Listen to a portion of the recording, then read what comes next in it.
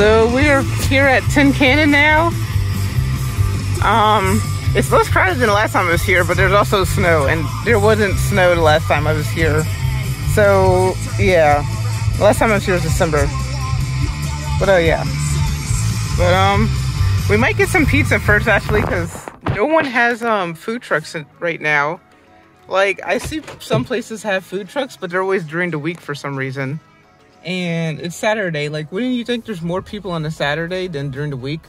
So like, why wouldn't you have your food truck during the week or during the weekends when there's more people? So as you can see in this image, once again I'm doing a voiceover again just due to it being kind of busy at the brewery when I film this.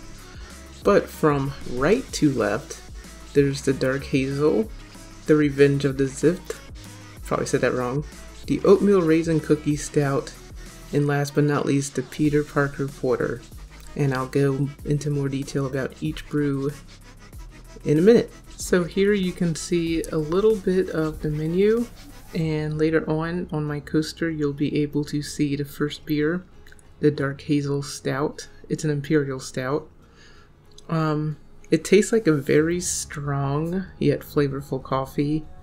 Everything in this stout is like trying to really vie for your attention. You got rich chocolate, the strong coffee flavor I mentioned, and then this very nice hazelnut flavor to complement everything. The next beer is the Revenge of the Zift, a American IPA. It tastes like an IPA, but it has this curious dryness that kind of reminds me of wine. The typical hop bitterness isn't really overwhelming or off-putting at all, so it's a good, intro to IPAs.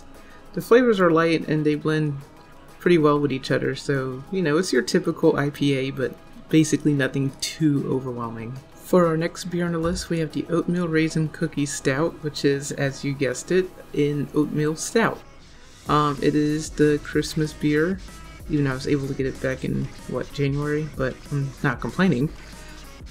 Best way to describe it is that it tastes like you took an oatmeal raisin cookie and you dunked it into a stout and then ate it as it was soaked in stout liquid.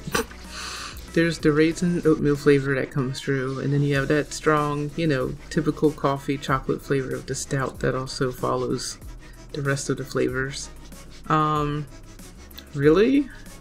The main thought running my mind drinking this one was that I really want an oatmeal cookie, and I feel like it should be a requirement for them to serve, just a small piece of oatmeal cookie with the stout. Last up, we have the Peter Parker Porter, which is a Baltic style porter.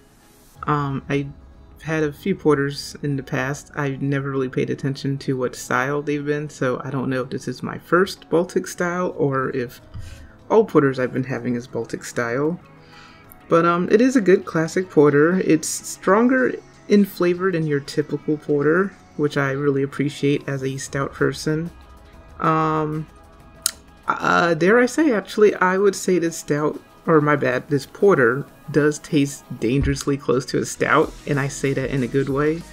It is 7.3% ABV, so that could be why.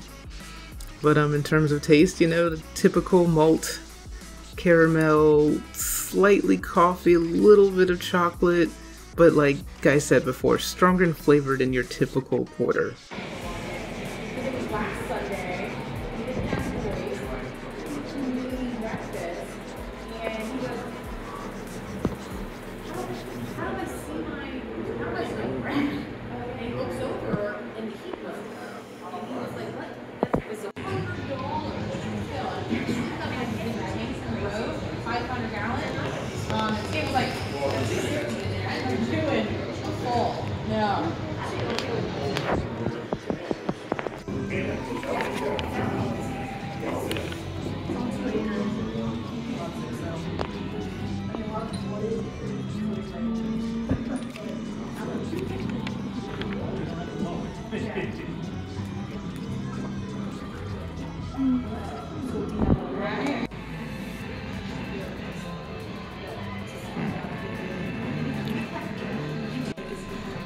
Would fill out.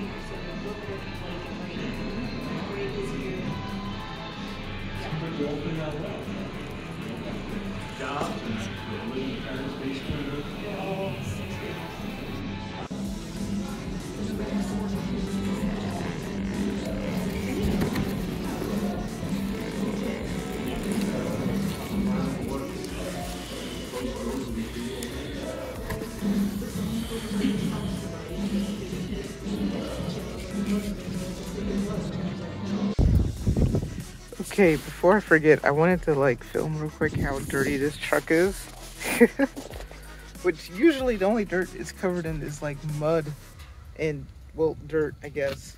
But this, like, look at that. That's all from the salt and other crap on it. And this is from yesterday. This isn't from today. Let me just say that too.